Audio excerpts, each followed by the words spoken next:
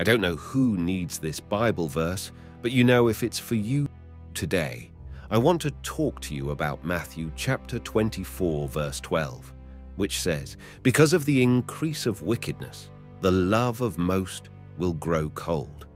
This is a powerful verse that speaks to the state of the world in the end times. But what exactly does it mean? The word wickedness in this verse refers to evil, sin, and lawlessness. As the world gets closer to the end, we can expect to see an increase in all of these things.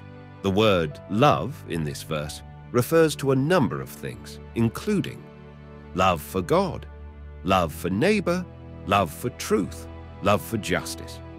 As wickedness increases, the love of most will grow cold in all of these areas. There are a few things to think about when we consider this verse. First, we should be aware of the signs of the times. As we see wickedness increasing, we should be prepared for the fact that the love of many will grow cold. Second, we should make sure that our own love is growing stronger, not colder. We can do this by spending time in prayer and Bible study and by serving others in love. Third, we should remember that Jesus is coming back. He has promised to rescue his people from the wickedness of this world. Here are a few references that you can use. Matthew chapter 24, verse 12, which says, "And because lawlessness will abound, the love of many will grow cold." 2 Timothy chapter 3, verse 1 to 5, which says, "But know this, that in the last days perilous times will come.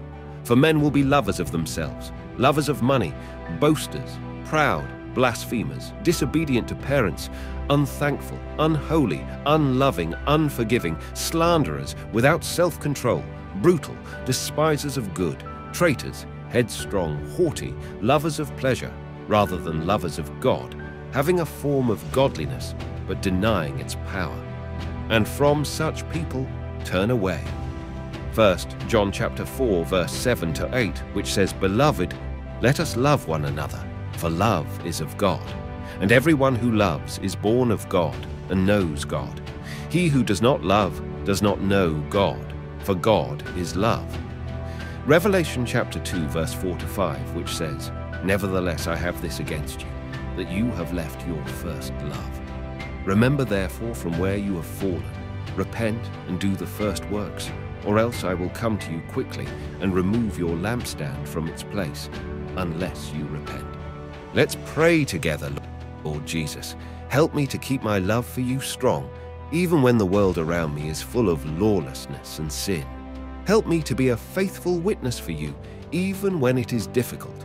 Thank you for your love and for your promise to return one day. In Jesus' name, amen. Matthew chapter 24, verse 12 is a warning about the state of the world in the end times. It is also a call for us to keep our own love growing stronger, not colder. I hope this video has been helpful. If you have any questions, please leave them in the comments below. May God bless you with abundance and keep you always. Please comment amen. Thanks for watching to the end. Don't forget to like, share, and subscribe. Also turn on the notification bell to get notified when we upload a video. Remain blessed and see you in our next video.